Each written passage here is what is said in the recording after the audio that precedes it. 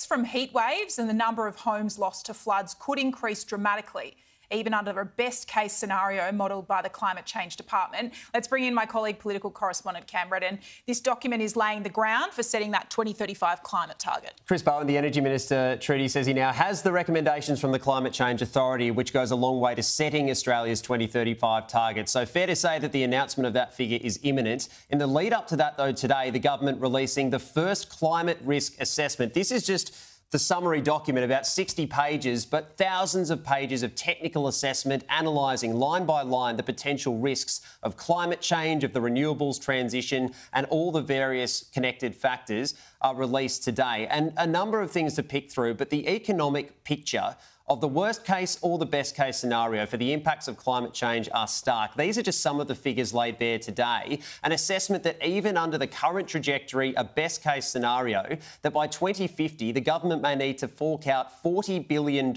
a year on dealing with natural disasters. That's floods, fires, bushfires, cyclones and more. In addition to that, those living in bushfire-prone areas or flood zones or even near coastal parts of suburban Australia could see hundreds of billions of dollars wiped off their collective property value because of the increasing risk. And that's before you factor in rising insurance costs, with the view that large parts of Australia, even areas where people are currently living, may be uninsurable and at some point in the future may be uninhabitable. Other impacts include a reduction in productivity and other things. But under questioning today in releasing this document, the minister is trying to paint an optimistic picture. He notes that there would be a greater cost of doing nothing and notes that there will not be any avoidable cost in this sense. And when asked earlier about the impact on households, taking into account all of the potential risks and costs, he notes that not all Australians will feel this evenly, but is trying to weigh on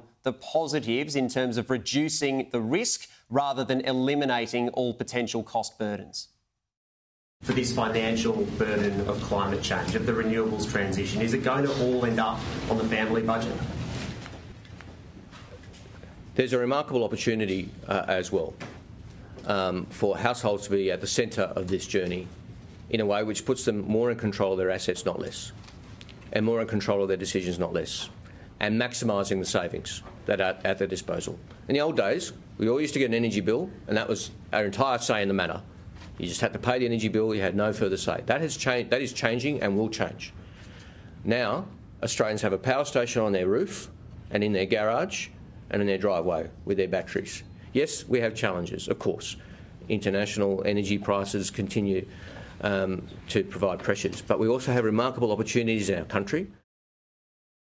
So Chris Bowen making the case for action here ahead of that 2035 target, as you say, Cam. But what about some of those impacts that Australians are going to feel on things like the heat, on flooding? What does that all wash out? Yeah, for how it's going to change our lives, Trudy. This is the why, in the words of Chris Bowen, this entire report has been released, to try and show the Australian public why action is necessary. We can show you some of the implications of warming, and what this has been based on is a 3 degrees Celsius increase on what's known as the baseline level. So that's pre-industrial, pre-1900. The current estimate, we're at around 1.5, so about a doubling of that. But this is the accepted trajectory by the Climate Change Authority, or at least around that. You can see the warning implications here. An extra 2 weeks every year of heat wave-like weather, a 400% increase in heat-related deaths, think heat strokes and other illnesses and implications of higher temperatures. An additional, in a worst-case scenario, nearly 200 additional days of flooding in coastal areas and more than 3 million people living now in a flood zone. That's all by 2050